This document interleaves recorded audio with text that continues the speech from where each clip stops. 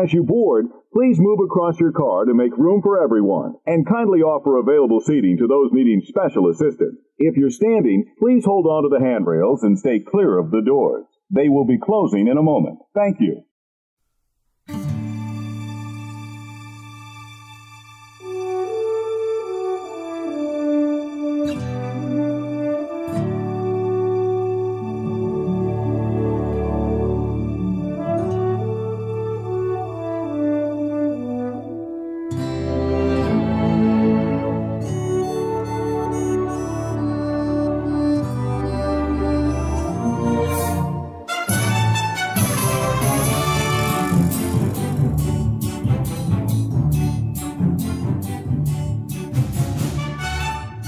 Hey, howdy, hey, and welcome to another episode of Disney Assembled. I'm Troy. And I'm Mimi. And we are your happy little father-daughter Disney podcast, here to create joy and share our love for all things Disney. Disney Assembled is sponsored by our patrons over on Patreon, Brenda, Danny, Connie, and Andrew. Yes, thank you guys so very much. You can join them also and become part of our Patreon member family.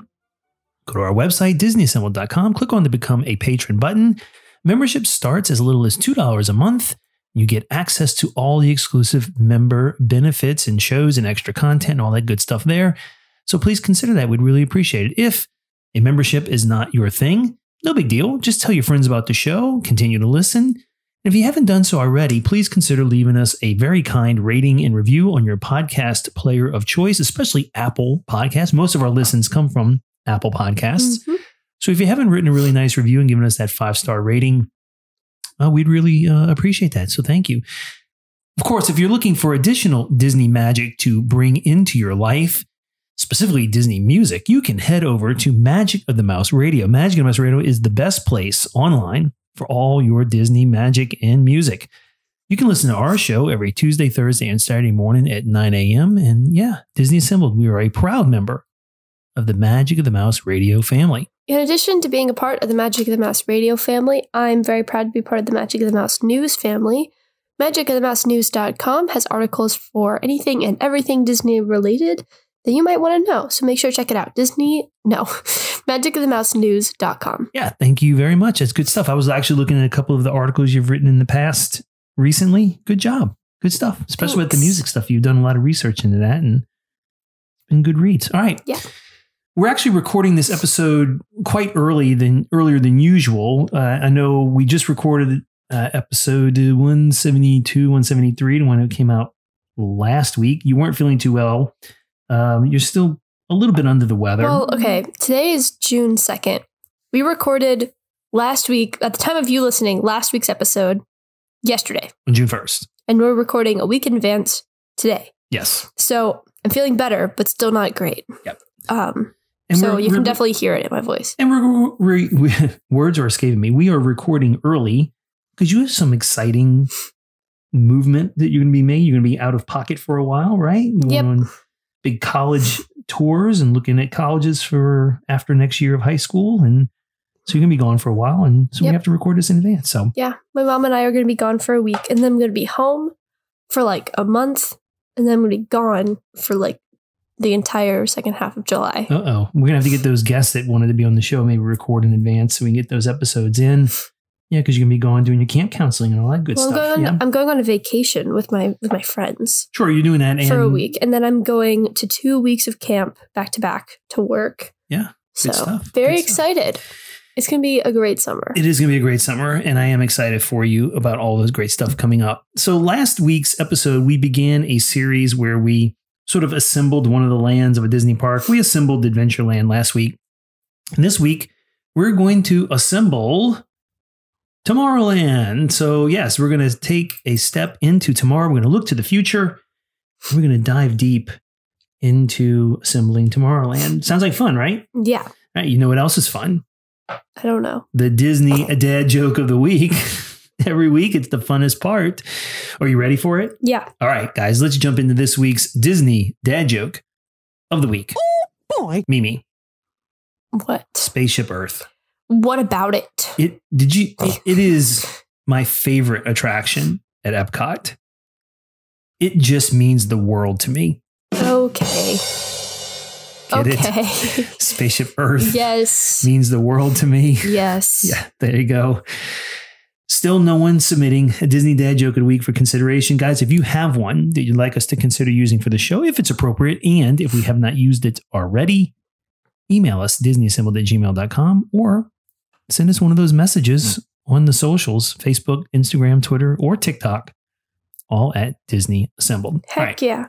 My little cat is laying in the sun right now, and she's so cute. She's being warmed by the sun. She lays in that little sunspot every day until it goes away. Yep. And then she goes back into my room. Yeah. And the other one is currently hiding behind a pile of stuff in this room. A pile of stuff. Heck yeah. I can see his little like paws poking out. The Disney Assembled headquarters pile of stuff. The official pile of stuff of Disney Assembled. Yeah. All right. You ready to assemble Tomorrowland? Yes. All right. We're gonna. So if you missed last week, basically what we did was we went through like tips for the land, like how to tackle it appropriately, must-dos, day versus night, like what time of day to go.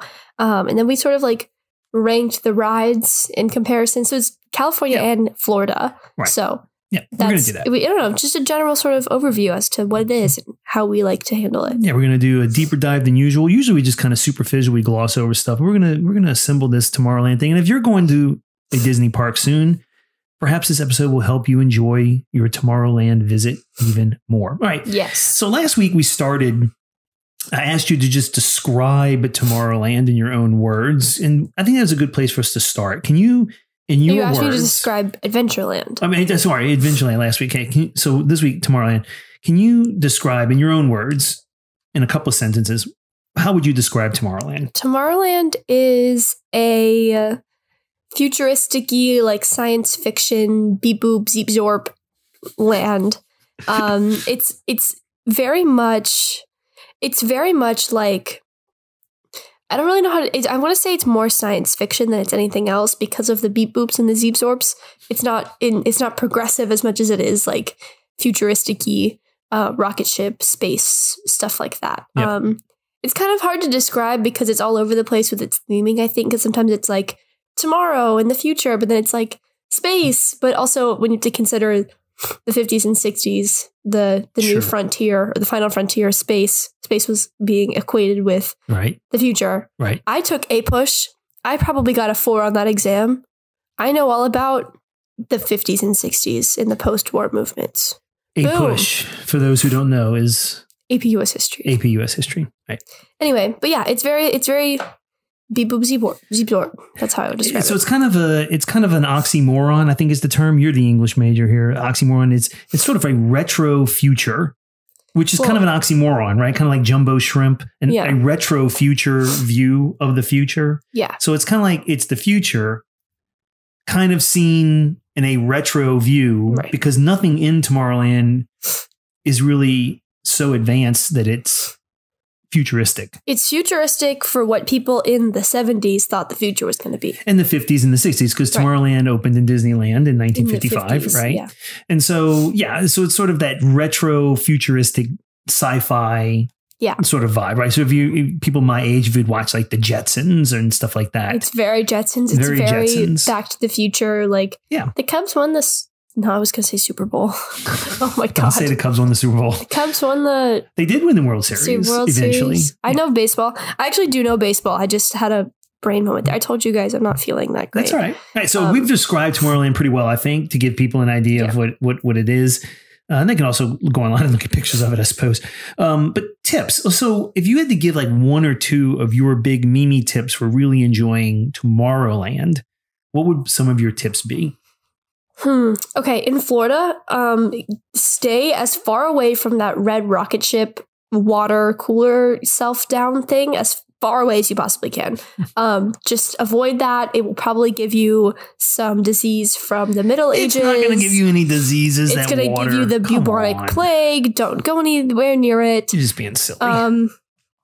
Don't skip People Mover ever. Don't do it. Also, don't skip the Astro Orbiter because even if you hate it, you can just ride it like on its lowest setting. I think there's not too much to say for me about Tomorrowland because part of what I love about Tomorrowland and what makes it my favorite land in Magic Kingdom is specifically in Florida is the fact that it's very, very like accessible, very user-friendly from what I understand. Everything's laid out nicely. There's pretty consistently, it's hard for a crowd to get jumbled up in one space like they might do in Adventureland or Fantasyland. But I think waiting, tips, so like in order, wait for Space Mountain. It's always worth it. Don't skip the People Mover. Don't skip Astro Orbiter. My tips would be, even though when it rains really hard, the water does seem to pool up around the quick service area in the middle of Tomorrowland. But I would say that because Tomorrowland has a number of attractions that are all indoor attractions, and we'll go over what they are, especially in Florida is what I'm talking about. It's really a good land to go to when it's raining, because there are some things you can do indoors there are a good place to be. We've talked about that before. I think in a previous episode, we talked about places to be in the rain. And yeah, I think your tip on the People Mover is a good one. We'll talk more about day or night, but I certainly think one of my big tips is if you get an opportunity if you can time riding the People Mover during the fireworks show, it is a magical moment if you get good views there. So those are my tips for Tomorrowland. Don't rush through it. And you know, the music in Tomorrowland, sort of the area music, the environmental music is really cool. Yeah, so, I would say like in Tomorrowland specifically, in both California and in Florida, that is the park to take in the most ambiance. Right. So just take it all in there. Sure. So do we want to jump into the day and night discussion now, or do you want to save that till after we've talked about the attractions? I think we should jump in and then we can go into the attractions. That's a great idea. Let's do that. So in last week's episode, we talked about Adventureland do you think it's a better land to go to during the day or in the evening? And of course, this is all subjective.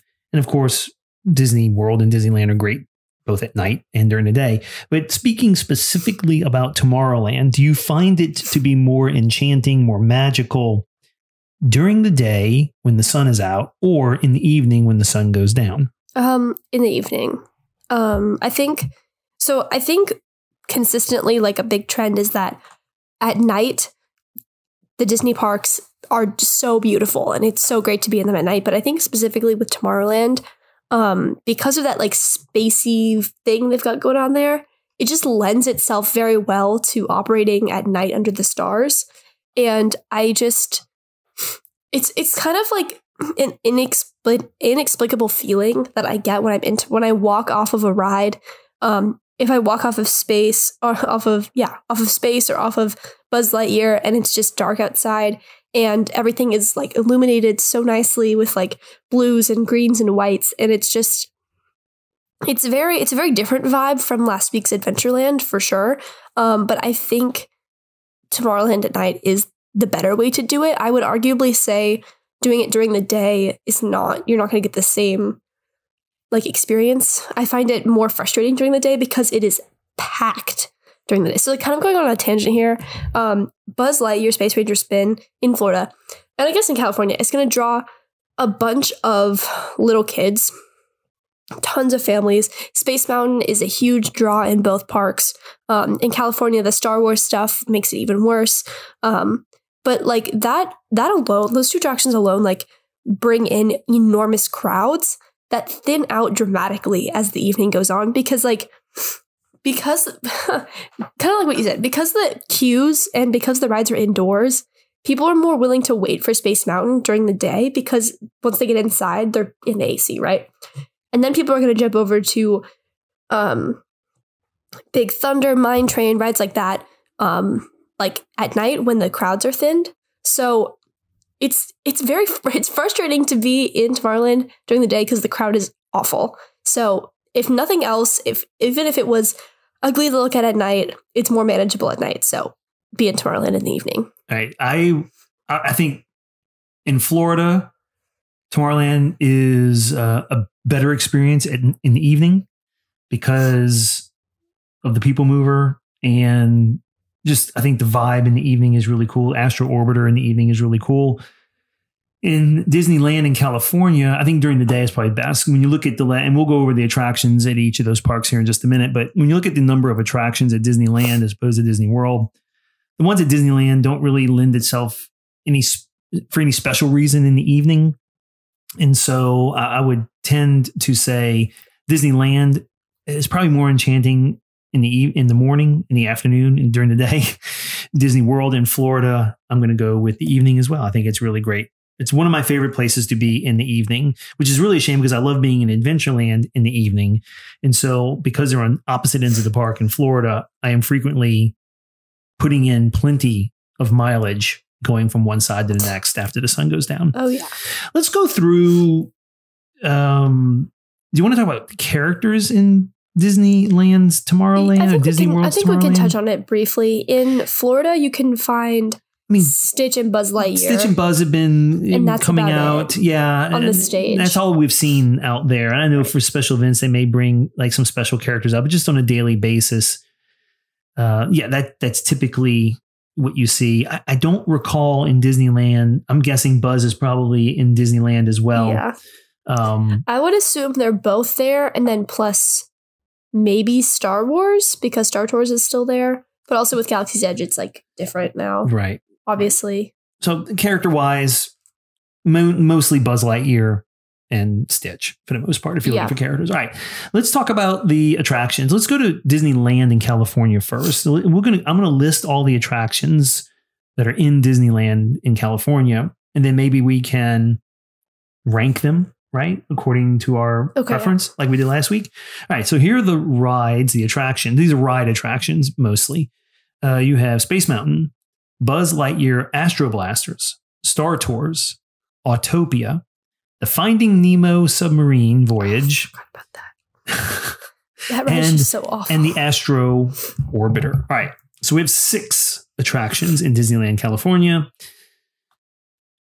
From least enchanting to most enchanting, how would you rank them? I'd put Finding Nemo on the bottom. I'm shocked. Not only is that ride absolutely shocked. Not only is that ride terrible. He said sarcastically. It's honestly like, it's a cute concept. I just can't handle being trapped underwater with like screaming children. Fair enough. And then I would go Autopia because although like you can't go wrong with a cute little go-kart ride, they're loud. It kills the magic for me. Astro Orbiter. Sorry. Dumbo, but different theme. And then I would go Buzz Lightyear Astro Blasters because it's a game. It's frustrating. It's infuriating, but it's a game. It's fun. Fine. Star Tours. Love Star Tours. Can't go wrong with it. I am a Star Tours defender till the end of my days. And then Space Mountain, because I think the Space Mountain experience in Disneyland is very different than the Space Mountain experience in Orlando, because you're sitting like 2 to a seat. The track is different. I wouldn't compare them because I don't think that's fair, but they are very different. Right. And this one is still equally as fun. So got to go on the top. Good. So when I look at these lists, I think the Tomorrowland, well, I'm going to give away one of my things here early. I think Tomorrowland in Walt Disney World is vastly superior to the one in Disneyland. Yeah, I think that's fair. In its current form. Because I'm looking at this list of attractions in Disneyland, and I'll be honest with you, you're going to be shocked at how I list mine, I'm sure. From least enchanting to most enchanting for me at the bottom is going to be Star Tours. I do not like Star Tours. I get so motion sick on Star Tours. It is one of my least favorite attractions. I can't do it. No matter how hard I try, it just wrecks my system. So Star Tours is going to be at the bottom of the list for me. Next up on the list, probably the Nemo subs. Ugh. I do like the concept. I think it's cute. Being in the sub doesn't really bother me. What bothers me is the smells that can emanate inside the sub, depending on how many dirty diapers have been in there recently. So Finding Nemo subs be next on the list. Third from the bottom for me, I'm going to go with probably Astro Orbiter. Again, it's not on top. It's not the same as Astro Orbiters in Disney World because of its location. So it's going to reach there for me. Next on my list, probably Space Mountain. I'm not a huge Space Mountain fan. It's okay, but it is what it is. I think Space Mountain and Disneyland, well, we'll talk about the differences between the two in a little bit.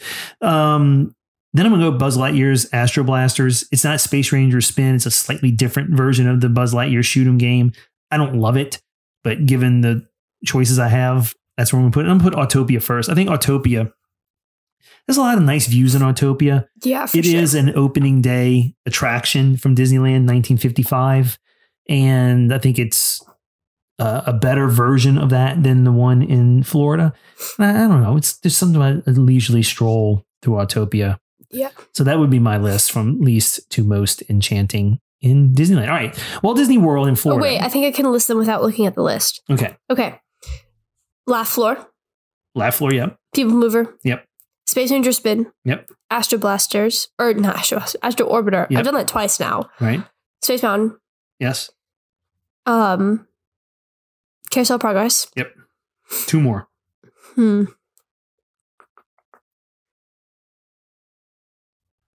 What's left? Oh, Tomorrowland Speedway. That's 1. Last one. Cosmic Rays. Nope. 1 more. We have not ridden it. We've not ridden it. It just opened. Oh, Tron. Tron Light Sector 1. Yeah. That's why it's not in my brain, because you haven't been on it. Yep. So those are the 8 attractions that currently, at the time of our recording, exist in Walt Disney World's Tomorrowland in Florida. Already like superior to California's, right? I think so. We already have not only, I think, better attractions, we have more of them. There's automatically more to do. So when we rank them from least to most enchanting, let's keep Tron off the list because we haven't been on it yet. So we're going to just assume Tron is somewhere on the list, obviously, but we haven't ridden it yet. So why don't you rank yours from least to most enchanting? Okay, Buzz Lightyear, Space Ranger Spin at the bottom. We had the worst experience on that ride, and I will never get over it. My mom and I don't even play the game. We just spin in circles, and it's really fun. I think Laugh Floor, it was fun. I did enjoy it. I was just stressed out the whole time. I have so much public anxiety, you guys. Like, I would not be able to handle being called out like that in a room full of like 100 other people. I couldn't do it. Okay, what's next? Astro Orbiter next. It's nothing special. On top of the building at night, it's very pretty. But I was actually terrified last time we rode it. Yeah, it's low-key one of the scariest rides. I will probably never do it ever again, to be so honest with you. Right. I think then you got to go Carousel Progress. Great, big, beautiful. 20 minutes, comfortable chair, AC, classic. Can't go wrong with it. Next, Space Mountain. I don't think I'm missing anything. Speedway. Oh yeah, Speedway. I guess would fit. I forgot about the Speedway, so that should tell you where it would be on my list. It's fun. I like it. I like just letting go of the wheel and having to go bounce back and forth on the track. Mm-hmm. And then Space Mountain, fun. Love the queue. Love this ride. I only have positive memories on it. But at the top, People Mover, best ride of all time. Yeah. Boom. All right. My list. I was really disjointed because I forgot about them and I can't read your handwriting. That's okay. So my list from least to most enchanting in Tomorrowland, I'm going to go with Monsters, Inc., Laugh Floor at the bottom. Just like you, I have no desire to be called out and be a part of the show. So lots of anxiety for me there. So that'll be on the bottom of my list. The next one probably be Buzz Lightyear, Space Ranger Spin. Again, it is what it is. So that's the next one up on my list. Then I'm going to go to Space Mountain. I'm just not a big Space Mountain fan. I mean, I'll ride it if I have to, I guess, but I'm just not a huge fan of Space Mountain. So Space Mountain will be on my list there. Then I'm going to put probably Astro Orbiter. I enjoyed Astro Orbiter, but it's not going to be at the top of my list. The next one up for me, Carousel of Progress. I enjoyed the show. It's a great place to get air conditioning. Yeah.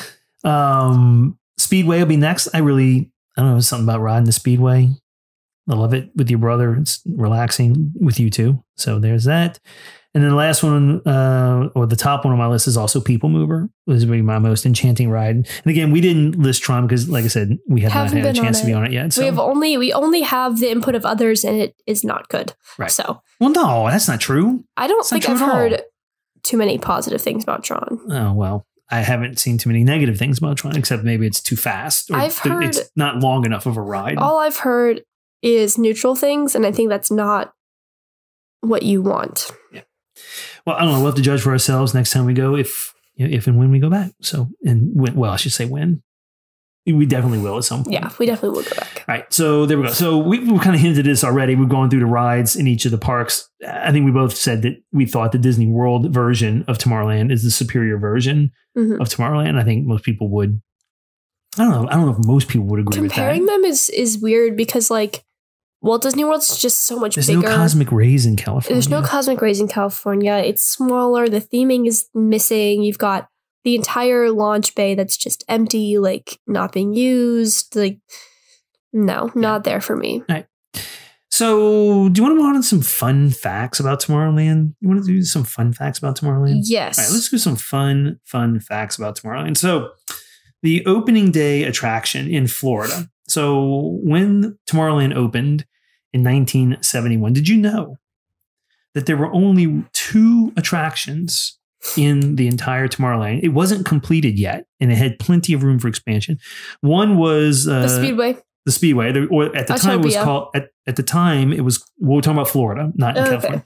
It was called the Grand Prix Raceway, and the other was the Skyway to Fantasyland. The People Mover. No. It was like a ski lift, kind of like the Skyliner. But it was a much smaller version of that, and there was like a ski lift ride that took you from Fantasyland to Tomorrowland. And those were the only 2 attractions in Florida on opening day. All right, there you go. Okay, yeah. Another fun fact. Let's talk about Space Mountain. Space Mountain exists in both California and in Florida, but there are some big differences between the two. In California, you sit side by side, whereas in Florida, the ride vehicles are more like the Matterhorn, actually. You sit one behind the other. It's 6 people, 2 cars, 3 people each, and one behind the other. Absolutely. And they are horrible to get in and out of. That's okay. They're not hard. They're not easy to get in and out of. The track in California is actually shorter than it is in Florida, and there's only 1 track. In Florida, there are actually 2 tracks that ride simultaneously. So there's another fun fact. I did know that. About the California. So another fun fact, this is also in Florida, there is kind of a very secret, awesome Mickey hidden there. So if you are by the Tomorrowland Speedway, there is a street light, and it has 3 round hooded lights on it. The light was designed so that during a certain part of the day, when the sun hits it just right, it creates a hidden Minnie effect, a hidden Mickey effect. Hidden Minnie. That's so cute. A hidden Minkin. Mickey. Hidden Mickey. It's easy for me to say. All right. The Astro Orbiter goes around about 11 times per minute. Did you know that? There's a fun fact for you. That's crazy. Yeah, 11 times per minute. Did you know that the Speedway cars, go about 7.5 miles an hour? That's so funny. Yep, 7.5 miles an hour, and they have like 9 horsepower engines. Not very powerful. Nope, no, they are not. The oldest ride in Florida's Tomorrowland is actually older than the land itself. The Carousel of Progress. Well, yeah. Because it came from the 1964 World's Fair. Yes. We have all heard that story. Yeah, so there you go. There's another fun fact. You got one more? Do I have one more? Let me look up one more fun fact. I had a bunch of them written down. I can't seem to find them. So here you go. In the queue for Star Tours in California. Okay. An announcer calls for Mr. Egrog Sakul.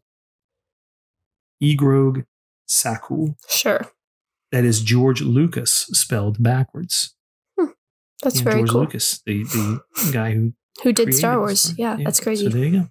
Lots of fun facts about Tomorrowland, both in California and in Florida. So cool. I love Tomorrowland. I love Tomorrowland too. All right. Anything else about Tomorrowland do we want to share with our guests this week? I love Tomorrowland.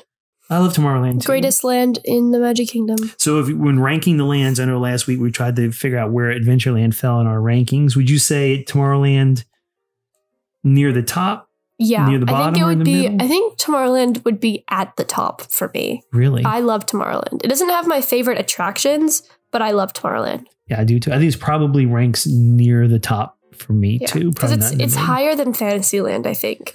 Yeah, and we're gonna have to talk about Fantasyland. Maybe I don't know. Maybe we'll let our guests who are listening give us some feedback. So maybe if they want to hear about us assemble Fantasyland next week, they can let us know, and maybe we'll do Fantasyland next week. So guys, if you have a preference on which land you want us to cover next, let us know. Email or direct messages. You guys can get in touch with us, DisneyAssembled@gmail.com, or you can send us a message on Instagram, Facebook, Twitter, TikTok, all at Disney Assembled. But if you guys want to support the show further, the link to our TeePublic, Patreon, Buy Us a Dole Whip, all that other stuff is on our website, DisneyAssembled.com. Make sure to check it out. Yeah, do so. And if you haven't done so already, check out our YouTube channel. Go to youtube.com, do a search for Disney Assembled. Join us there. Be a subscriber. Everyone's doing it. All your friends, they should be. All your friends want to be so subscribers. Let them know. Yeah. Watch the YouTube. We appreciate that. All right, Mimi, high five. High five. Good job. Excellent episode. 2 weeks in advance, but we're knocking them out. Heck yeah. Good deal. All right, this was lots of fun. Guys, we hope this episode was fun for you. We hope it brought a smile to your face, too. A little extra magic to your day and that all-important pixie dust to your week. Thanks for listening again, guys. And until next time, see you real soon.